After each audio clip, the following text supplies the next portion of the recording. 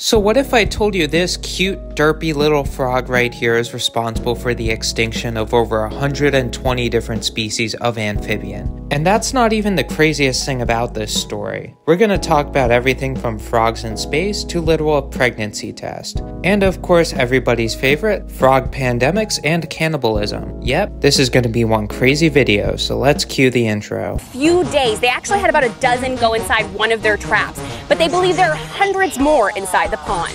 They're unique in shape. These are pancake aliens. They can spread diseases, and they're just voracious eaters, so... People, I don't want them putting chemicals in the water. They're telling the friggin' frogs gay.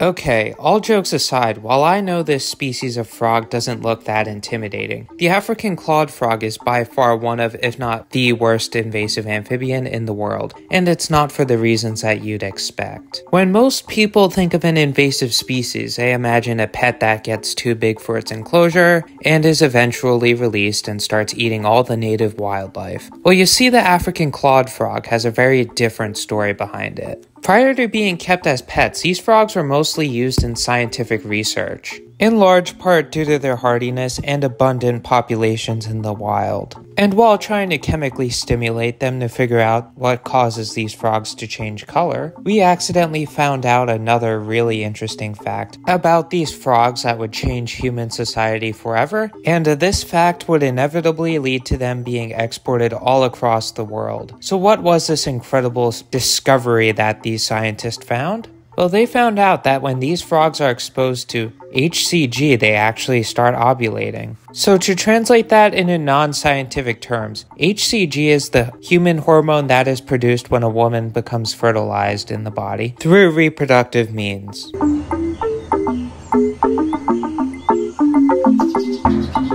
Basically, all placental mammals produce their very own specific hormone in their urine once they become pregnant, and these frogs could detect it, and when it is detected, these frogs will immediately start laying their eggs, making these frogs the perfect way to tell if you're pregnant or not, at least before these were invented. So yeah, technically there's a very good chance that your grandmother found out she was pregnant because she decided to pee in a cup, send it out to a lab, and inject that urine into a frog. And don't worry, this video is going to go from being really weird to really dark in just a few minutes. As only a few years after this discovery, these frogs would be exported around the world and used for pregnancy tests all the way up until the 1970s, when electronic pregnancy tests would become widely available. During this time though, these frogs were kept in mass in labs, where the African clawed frog would inevitably become the first frog to ever go to space, the first amphibian to ever be cloned, and also the first frog species to ever have its entire genome sequenced. The African clawed frog was essentially the lab rat of the amphibian world, but unfortunately this means they weren't often kept in the best of conditions. And since they were captured from the wild, kept in mass, and occasionally exposed to other amphibian species, it isn't too surprising that these frogs would end up carrying a ton of different parasites and diseases, with the main one being chytrid fungus. So it's no surprise that when these scientists were done with these frogs, due to them no longer having a need in the lab once electronic pregnancy tests became widely available, a lot of them were released in masses into the wild across the world. Many of them were also sold into the pet trade, which would inevitably lead to irresponsible pet owners also releasing them into the wild. And as these frogs spread, you know what else spread? The chytrid fungus. When talking about invasive animals, a lot of people just focus on the animals themselves and not the diseases that they carry, even though in a lot of cases the diseases and parasites that these creatures could carry are just as, if not more deadly than the animals themselves. Even famous examples like the Burmese python tend to carry rat lungworm, which has already decimated Florida's native snake populations. And something very similar has occurred with the African clawed frogs and chytrid fungus,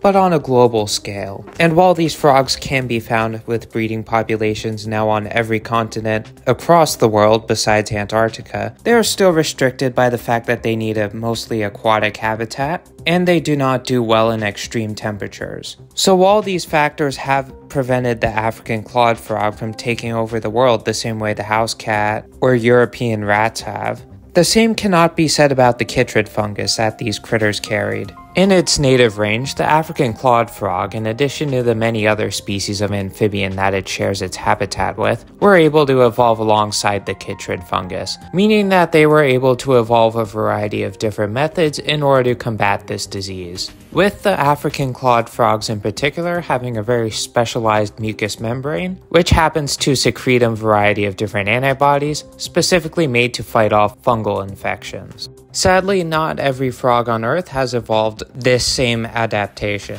So when these frogs were inevitably released into the wild, they would begin to spread pretty fast, eating a lot of the native fish and even smaller frog tadpole species. But you know what would spread faster than these guys? The chytrid fungus, which ironically enough would turn out to be even more adaptable than the frogs themselves, as it would hop from species to species, slowly traveling all the way across the Americas, Europe, and all of Africa and Asia. The fungus would even make its way to Australia, where it would be spread at an even faster rate thanks to another invasive species, the cane toad, which unlike the African clawed frog spends a good mix of its time traveling across from one body of water to the next, allowing for the mostly aquatic fungi species to spread at an even faster rate, as it would eventually transmit from one species to the next, leading to this fungus eventually infecting over 700 different amphibian species worldwide, from salamanders to toads and pretty much every amphibian in between. The fungus itself, though, isn't internal, but rather feeds on the skin of the different amphibian species that it infects. And while it can be combated by certain bacteria species,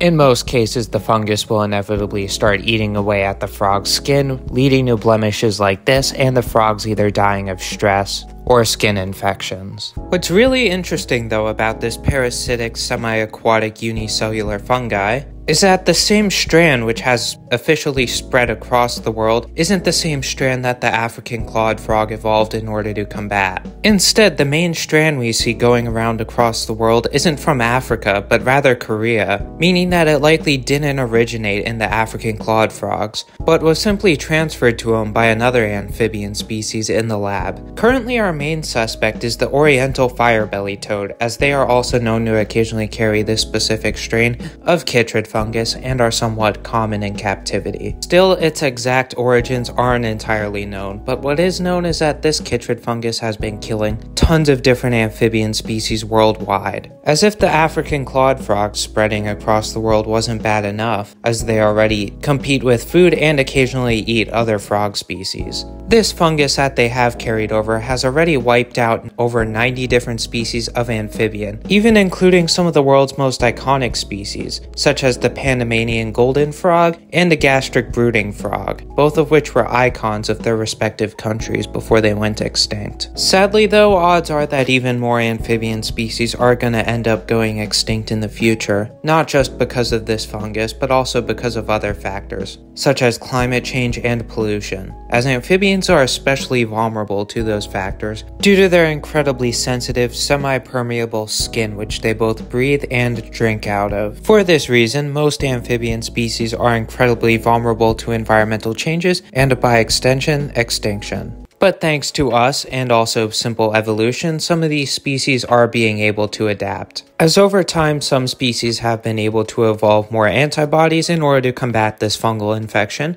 and other species have been being aided by humans through gene modification and the introduction of antifungal bacteria into the slime coats of incredibly sensitive amphibian species, thereby helping them fight off the chytrid fungus. There's also many different operations across the world working hard in order to remove all sorts of invasive amphibian species, including the African clawed frog and many additional other invasive amphibian species. These efforts are very important, as you have to remember some of the world's most iconic animals are amphibians. You don't want to live in a world without axolotls, do you? Yeah, me neither, so we need to work hard on successfully trying to remove these African clawed frogs and the diseases that they carry. You should also keep in mind it's not the African clawed frog's fault that they are invasive. It's ours for not being able to dispose of these frogs ethically and responsibly. Just like all other species, invasive or not, these frogs are simply just trying to survive. And this derpy little face holds no evil. All we can hope for though is that in the future this fungal infection is able to be combated and that this video does well, because I need to make money. So if you enjoyed, then please feel free to like and subscribe, and hopefully if this video does well, I'll make some more amphibian videos in the future.